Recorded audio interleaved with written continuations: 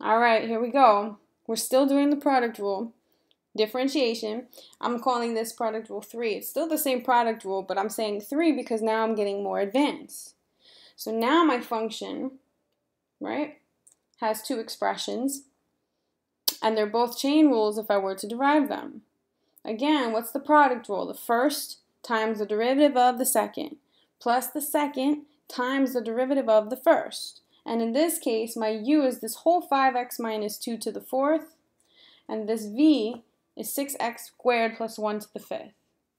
So when I derive, when I say the first, and this is my f prime of x, it's the first. 5x minus 2 to the fourth times the derivative of the second, and the derivative of this is a chain rule. So a bracket. Bring the 5. Keep the base. Subtract 1 from the exponent and multiply by the derivative of the inside.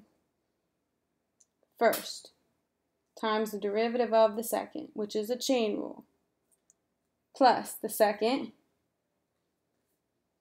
right, copy it down, times the derivative of the first, which is now another chain rule. Bring the exponent down, keep the base, subtract 1 from the exponent, and multiply by the derivative of the inside. First times the derivative of the second, plus the second times the derivative of the first. Now, when we simplify, we need GCF again. So just to make it a little bit easier on you guys, what I'm going to do is this next step, I'm going to keep everything the same.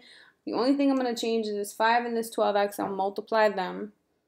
So 5x minus 2 to the fourth.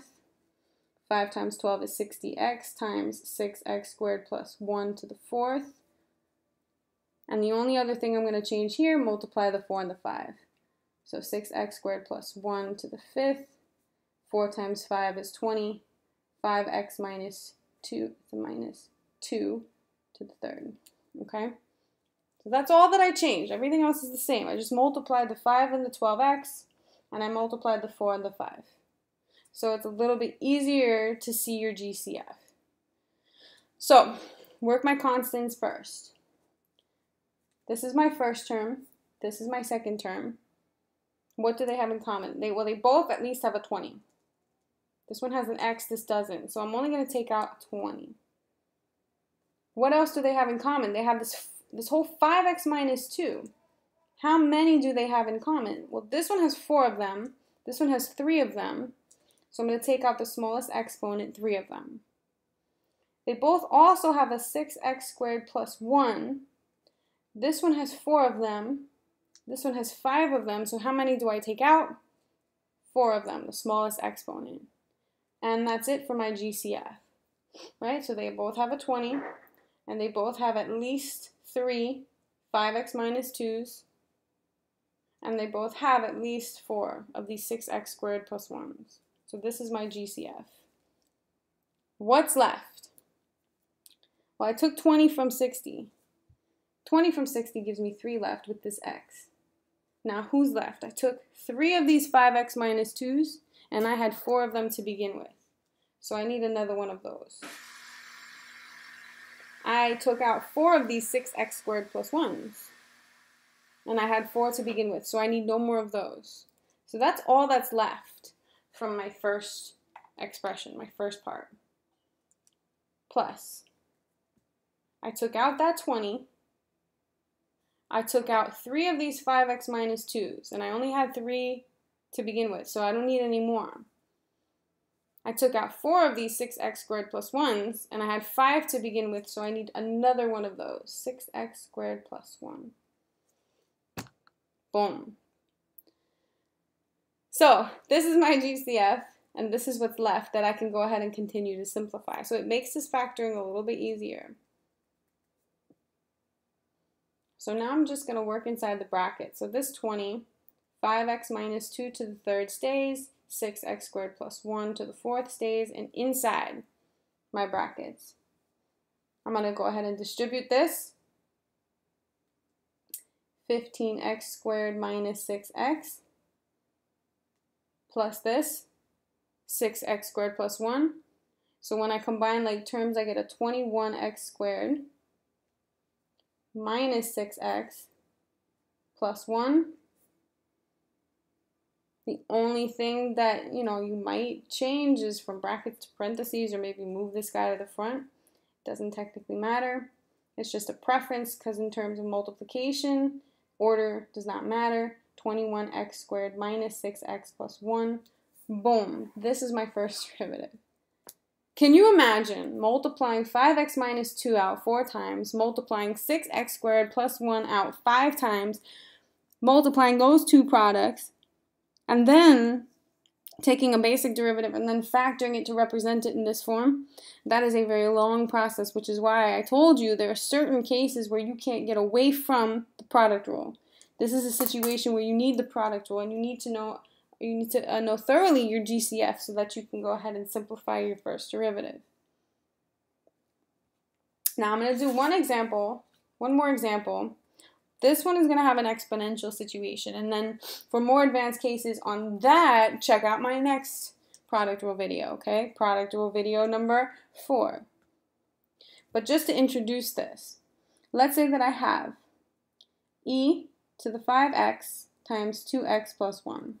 Okay, this is a function, for example. This is a function. It's a product of two functions. This function is a product of two functions. This would be my u and this would be my v now. Okay? Again, I can't get away from the product rule in this example. I don't have a choice, because this exponential can't necessarily be put with the 2x or the 1. I'm still always going to have a product of two expressions. So,